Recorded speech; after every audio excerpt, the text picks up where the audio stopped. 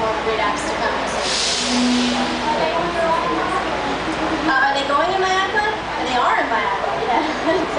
Yeah. Anybody else? Yeah. I think Carrie Underwood a lot. Yeah. I haven't actually. Yeah, I've been told I look like her. Yeah, we could be sisters. Great, sure. Yes, I would love to tell you about my album. To the mic.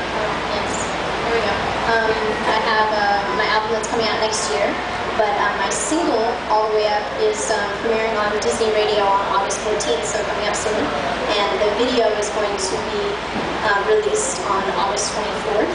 And then the EP is coming out in October, so very, very excited for it.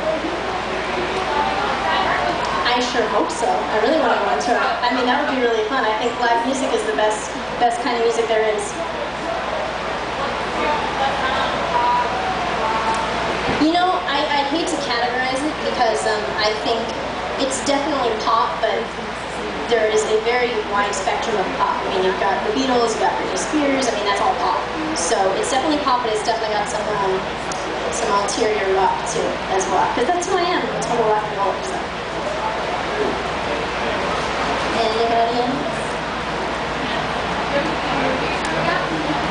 Right now I'm just focusing on the music. I am working on a project right now. But I can't talk about it. So, yeah. I have actually. My whole album and EP is co-written. I wrote every song, and I've written with Max Collins and Tony Fagenson from Eve 6. I've written with Matthew Baer from the single that also has an album coming out soon, which is amazing. I've written with Tom Higginson from the Plain White Tees. So he's got a song on my EP that we wrote together. So it's been a journey. I mean, I've written just the experience of being able to write with so many amazing people, and hopefully more in the future.